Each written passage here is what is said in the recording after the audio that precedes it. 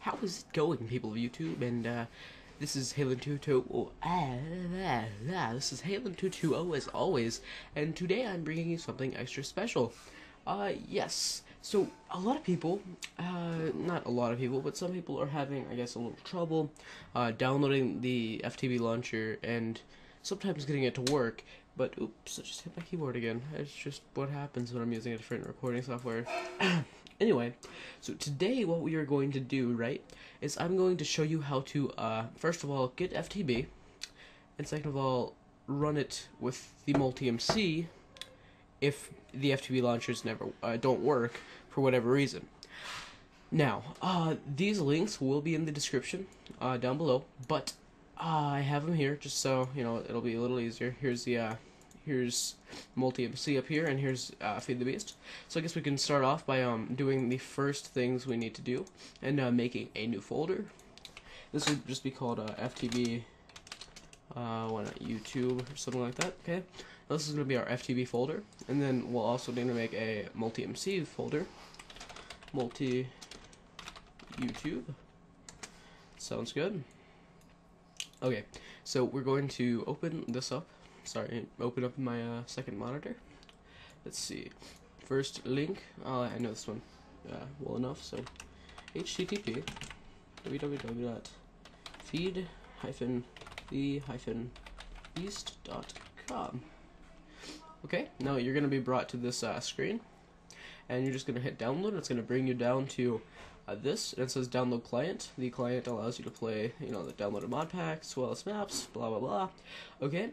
Now, if you're going to run a server, you would download this and then put it in your server. It's quite easy. This is probably the forms. I don't really use it, so I'm not really sure. Now, you can download either the jar or the exe. It's basically the same. It's just I use the jar. I like the jar better. I don't know why. I'm crazy. Okay, and this is kind of new. But anyway, it's going to take you to Creeper Host, and it's go. Look at that. Okay, so download now. Or you can use this apparently. I guess it's changed since I've last downloaded. Okay, so see, now it's downloaded it, the jar. Okay. Let's go to desktop and let's just drop it here. And we can drag it into our FTB.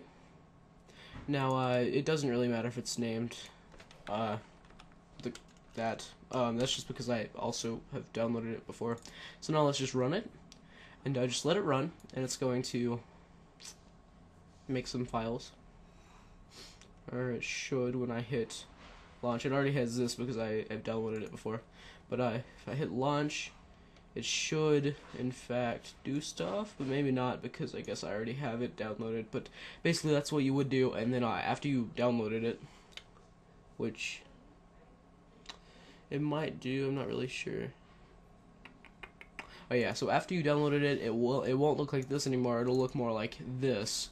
Well, not all of this, but some of it. Really, all you need to pay attention to is FTB Beta A, and you'll still have this launcher and all this. Okay. Now, what are we gonna do? Well, if that for some reason never doesn't work because of like maybe some kind of server being down and you can't download it or you can't connect to the server, you can also use MultiMC. And sorry, I'm just speaking really fast and running out of breath.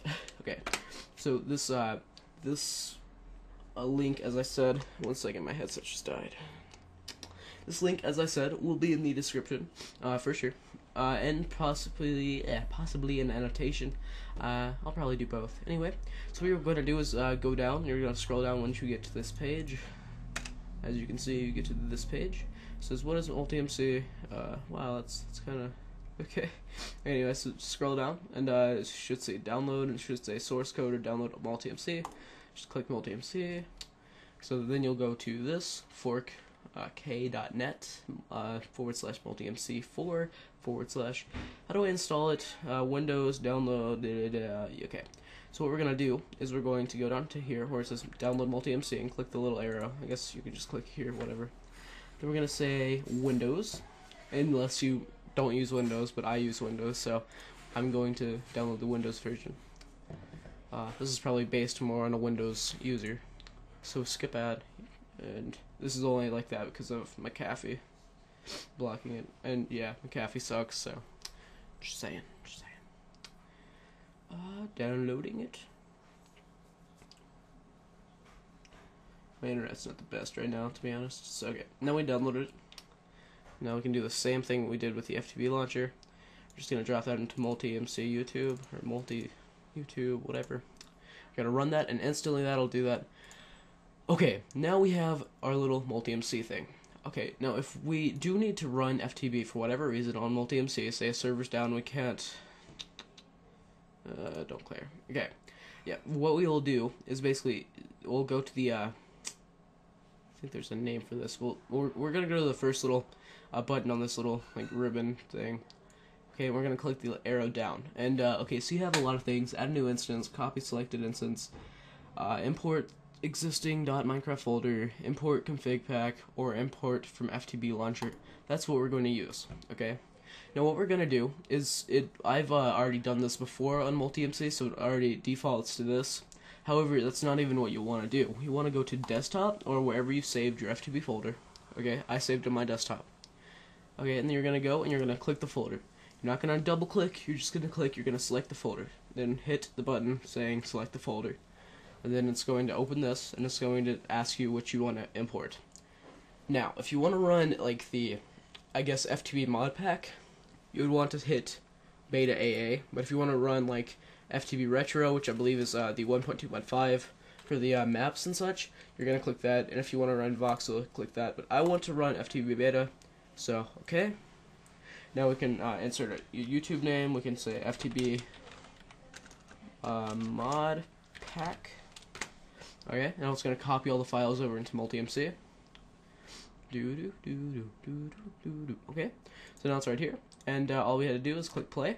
Now this little login thing's going to come up, and you can just type in your username. Okay, and then my password is password, of course.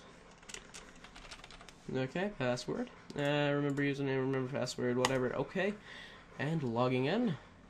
And just as if I would have used the actual launcher, it will run. It'll run through MultiMC, and no matter what, you will always be able to get your FTB on. And yeah. So as you can see, I will. Yep. As you can see, it is actually on. My server's right there. Well, I'm not gonna actually show my server because the IP is kind of secretive. But, yep. Thank you for watching, and I really hope this helped. If it didn't, leave a comment. I will try to answer you. And yes, have a nice day, people of YouTube. Thanks for watching. Peace out.